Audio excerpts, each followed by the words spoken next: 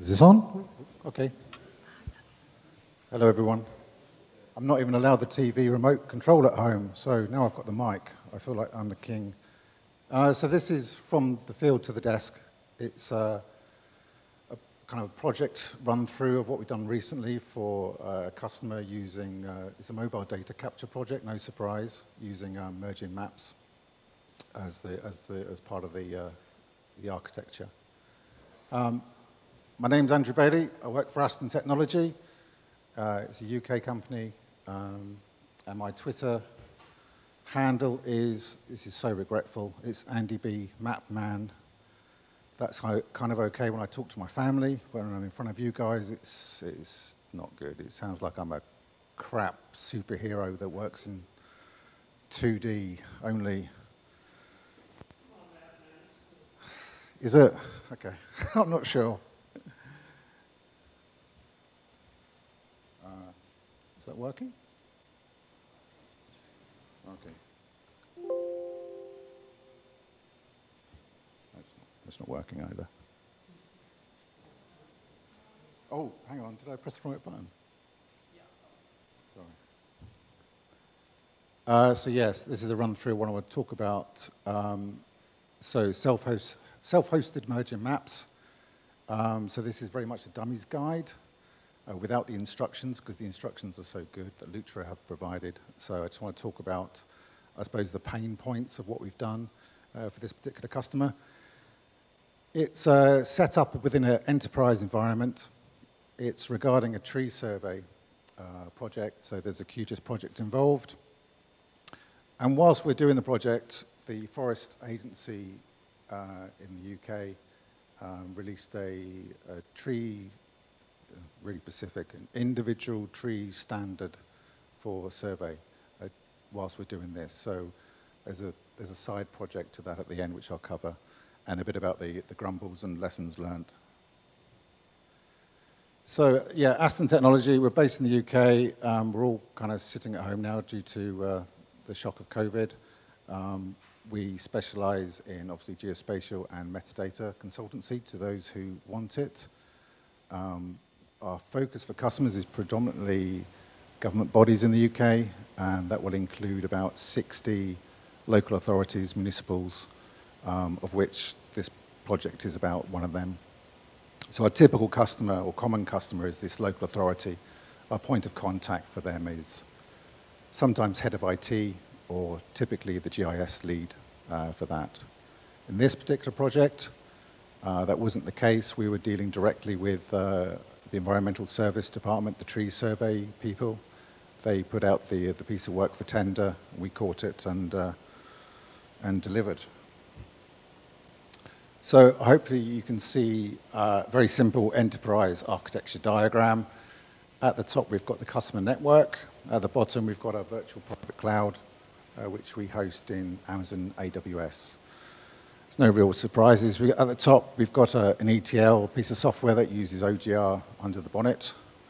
That pushes data into the spatial data warehouse from internal data connections and so forth.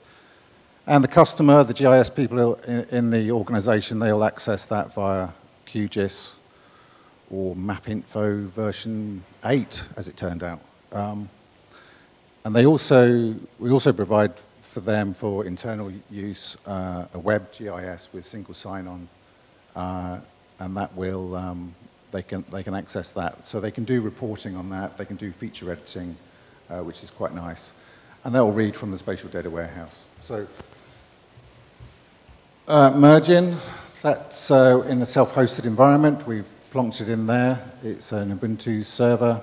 The specs will come up at some point, and the idea is that people out in the field are using 3G on a 3G network. I think I was told they're using iPads, but I can't quite believe that. But anyway, mobile devices of some kind. They'll download the project that we've developed, and they go off and do a tree survey, synchronize. That data goes back into the spatial data warehouse via Mergin's DB sync, which we'll cover in a minute. And the people in the, that are making use of the web GIS, they can see that data as it comes in. And both parties can edit, and both both data set, both the merging project and the spatial data warehouse are kept in sync with each other. So yeah, here's a kind of a little bit more detail about the merging server. When you follow the instructions on merging maps GitHub, the instructions are great, and I had no prior Docker experience to this. If you follow them, you'll end up with 3 Docker instances, the merging, the application, merging DB, which is an internal database, and that just keeps track of users and projects and permissions on those projects, and Redis, which I believe is a caching function for merging. And you'll also want this DB sync module. So that all that needs is it'll work with one project and one geo package in that project, and that will keep sync with one schema in the PostGIS database. So if you've got more than one project, you can have more than one DB sync. So that's continually monitoring synchronizations. And on the right-hand side, we've got the web GIS. So the people over there, they can edit data as well, and DB sync is going to push that back to Mergin's project. What's nice about that is that the web GIS can make use of a web processing service for editing. So we've got that plugged into Ordnance Survey's topographic area master map data set. Essentially, it's polygons that cover the UK, if you don't know, and some of those are going to be woodland classified polygons. So they might do a rough drawing of a polygon out in the field, and they'll come back in. They can use the web GIS to replace that, or to combine it with the master map topographic area plugin, and that's just going to be, in the UK talk, it's the bee's knees. It's the polygon that they want to capture, really. Also, because they want to extract information, they might want to run reports from the web GIS based upon the trees that they've gathered in the field. They need to have the images. So when you click on a tree, you'll get information, all the attributes stored about that, plus the image. So we have a Python script that routinely just queries Mergin's API, extracts the entire project, including the images, and then runs another script just to convert those to thumbnails, just to keep down on bandwidth. And I think the next slide just demonstrates nothing surprising about the left-hand side, really. Nothing surprising about the right either. It's just that's our web GIS. You can see I've clicked on a tree, and up comes the information about it, and they can further click to see the full picture. This is the current server specification we've gone for. The project's not currently live at the moment. We're just in the process of signing it off, so we're not entirely clear about their actual demands about we've got an idea of the size of the project. But I think this is probably overkill, but when we have a bit more data about CPU performance, we might reduce this. So it's certainly not underqualified to perform its duty. I suppose the good advantage about self-hosting is that you can whack on, the storage size that you want. One of the downsides is that you have to create the user accounts yourself. So actually, this is a bit of an unnecessary slide. Just really a checklist. That's the URL that you need to go to get hold of the repo, and that includes the fantastic instructions from Lutra about how to get yourself sorted. In this particular project, the people out in the field, they're not using a VPN, so we have to open the doors for 443. Make sure you've got disk space alarms, all the normal stuff, including the necessary site certificate. When you download the repo, the first thing you need to do is look at the Docker Compose YAML file. So there's lots of config options in there. I just put some sort of key ones on there. The first one that you need to do is turn off user self-registration. the main merging website has that enabled, and any user can go on, create an account, and they get allocated some storage space. Well, we don't want it in this case, so we can disable it. We can also increase the default storage size, that's on a project level, and set up some mail server settings, so in case they forget passwords. Map your folders to volumes in case everything goes a bit belly up, and the containers go down, you might have to restart them, you don't want to lose all your hard effort. So the DB sync is even easier. As I said, it's one container. It's one container, one project, one geopackage, one schema.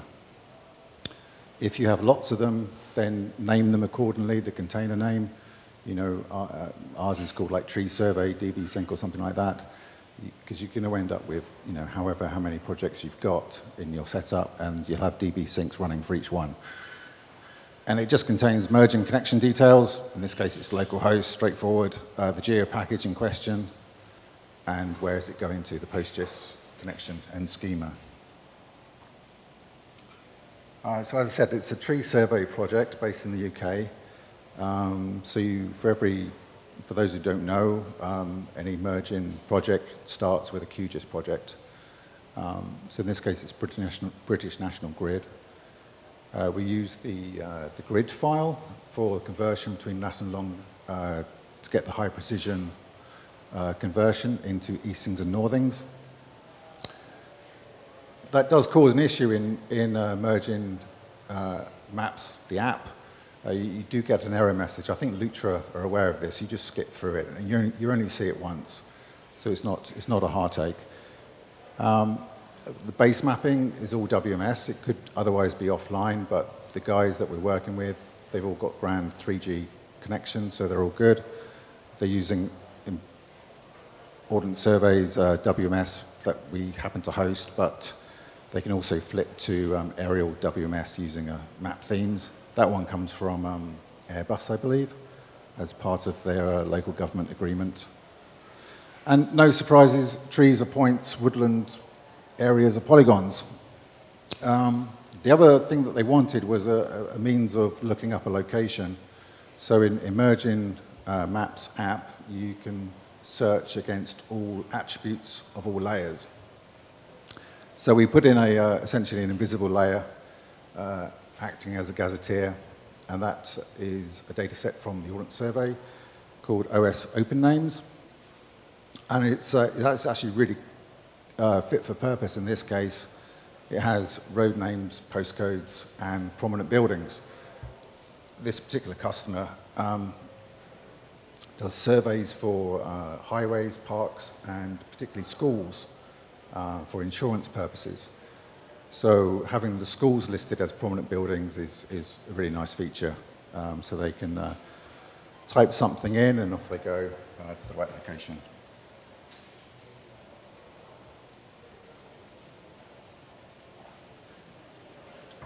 So when you're controlling, designing your form that's going to appear in Merging, you can make use of these widgets in QGIS, which are hopefully that you're all aware of, but they're really great for fine-tuning and making that input of data less manual. So the first two I've got here are combo box widgets. So essentially to create an option box in Merging or QField or others. There's one called value relation, and that will essentially use a non-spatial table in the project that you can assign as the source for that particular field.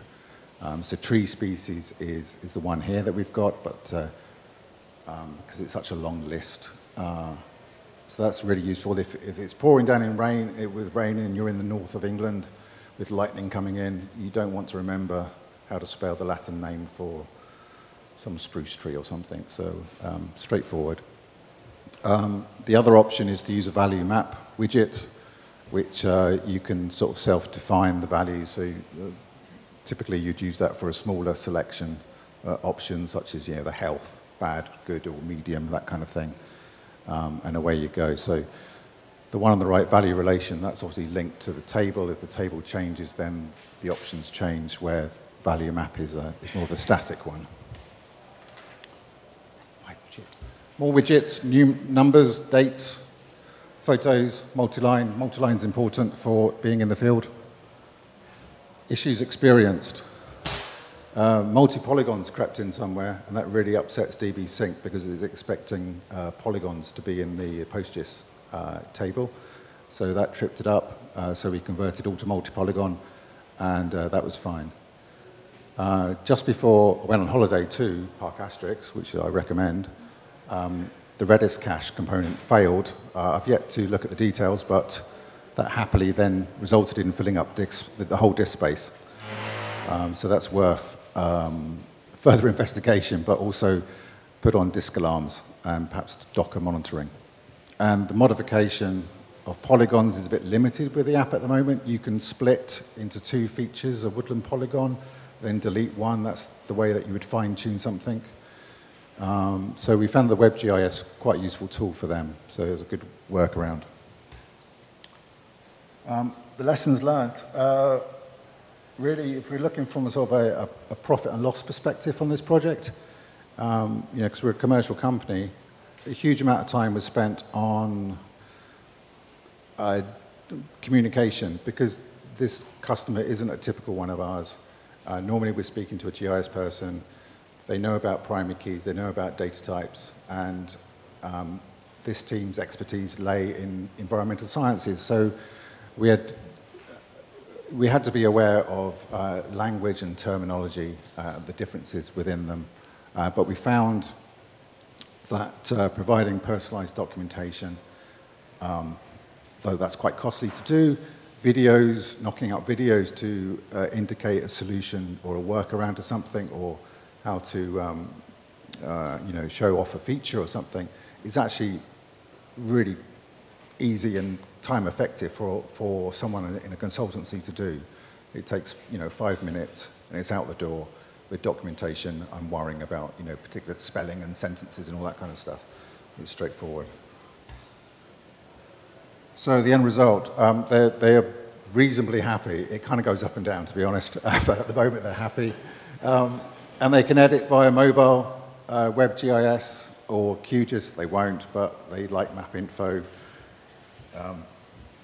2 minutes, right. And they do see the opportunities for mobile data capture beyond that. So it's a good example within the authority, and hopefully we'll see some more projects come in. As I mentioned, the forest research, they released a standard. Was it last year, I think, at some point. It's all COVID-y.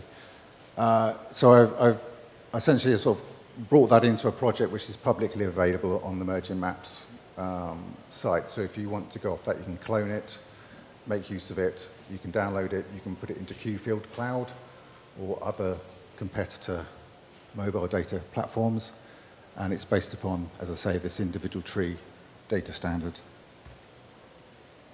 Resources, I've mentioned before, Merging Maps docs is a great place to start. Also, the instructions in the repo are faultless.